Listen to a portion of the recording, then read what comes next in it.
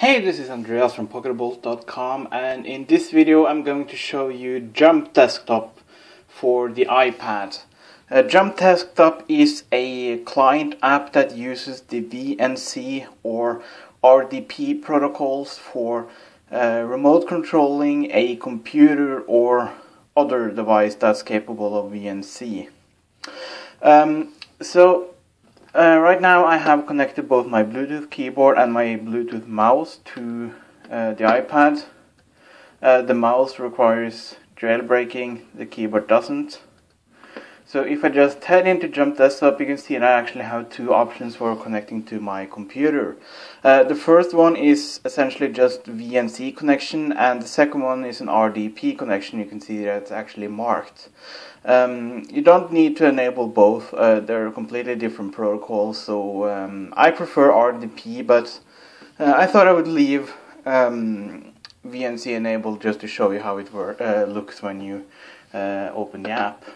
So I'm going to connect via RDP, and I'm actually using a local connection right now, but as far as speed goes, it should be fairly representative of how it's like on a fast internet connection, just from what I've seen, having actually used it on an internet connection for, well, hours and hours and hours.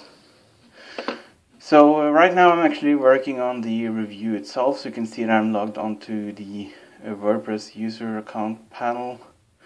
You can see that scrolling is a little bit laggy.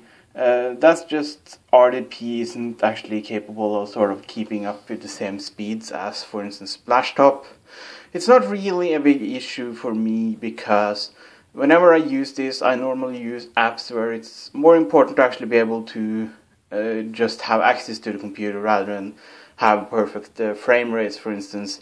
I don't need to see a perfect frame rate when I type something or anything like that, as long as it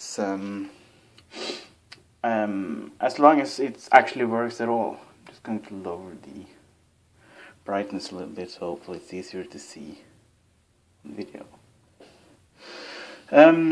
So basically anything you can imagine that works on your normal computer would work here. It's automatically been resized to 1024 by 768.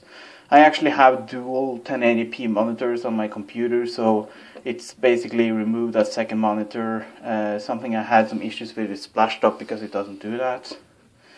If you want, you can use apps like Photoshop, and because, and more about this in the main article, because the jailbreak tweak I use for the mouse actually has special support for Jump Desktop, it actually has perfect mouse control as well. So however accurate you can be with a normal computer mouse, you can be with Jump Desktop, and similarly you can also use right click, which you can't normally when you use this jailbreak tweak.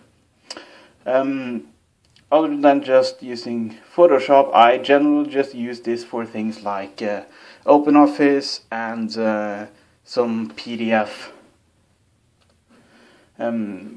handling and things like that. Use some Power apps that require a lot of processing. I also use this a lot for just basically using the browser because it gives me full access to Java and Flash, as well as upload capabilities. And while it's possible to get that with other apps on the iPad as well, I just think it's easier when you have this capability of just logging in and doing it that way. So this works fairly well for what I use it for. I don't really have many complaints about it, and this basically replaces a computer completely for me. I know that some find the lag unbearable.